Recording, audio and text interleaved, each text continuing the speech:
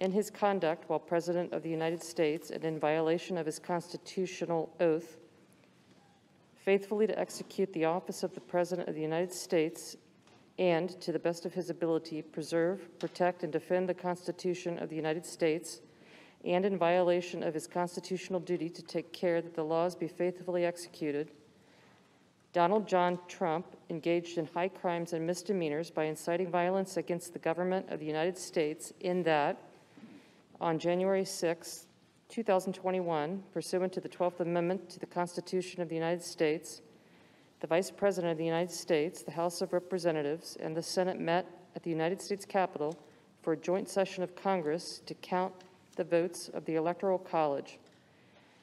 In the months preceding the joint session, President Trump repeatedly issued false statements asserting that the presidential election results were the product of widespread fraud and should not be accepted by the American people or certified by state or federal officials.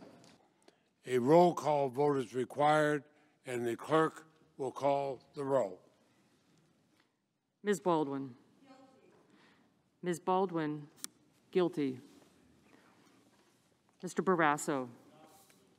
Mr. Barrasso, not guilty. Mr. Bennett. Mr. Bennett, guilty. Mrs. Blackburn. Mrs. Blackburn, not guilty. The yeas are 57. The nays are 43.